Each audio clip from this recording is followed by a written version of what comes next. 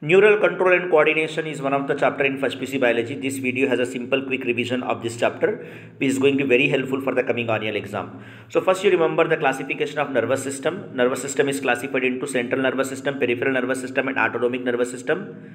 Central nervous system has brain and spinal cord. Peripheral nervous system has cranial nerves and spinal nerves. And autonomic nervous system has sympathetic and parasympathetic nervous system.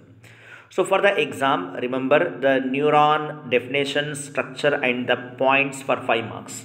So neuron diagram, this one, label diagram, and neuron is a structural and functional unit of nervous system, and in the cell body and dendrites you can find Nissl granules, and you can find Schwann cell that secretes myelin sheath in the axon, and you can find synaptic knob at the terminal of the axon that secretes neurotransmitter during the transmission of nerve impulses. And synapse is a gap between the two neurons. There are two types of synapse, electrical synapse and chemical synapse. Important one to the exam. Then for 3 marks, remember the types of neuron based on the number of dendrites and axon. So they are unipolar neurons you can find in embryonic stage, bipolar neuron you can find in the retina of the eye, multipolar neuron you can find in cerebral cortex. So here is the representation of transmission of impulses across the chemical synapse.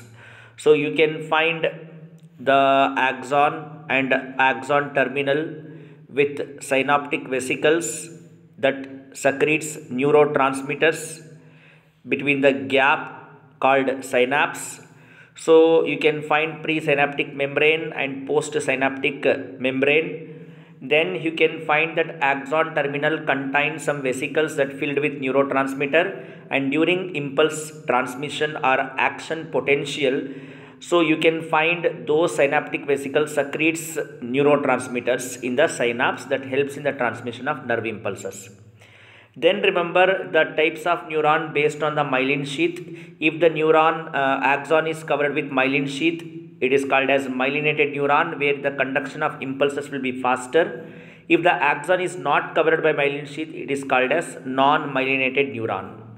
Then you need to practice and learn the diagram of human brain. And remember, human brain has 3 main parts: forebrain, hindbrain, midbrain. And remember, forebrain consists of cerebrum, thalamus and hypothalamus.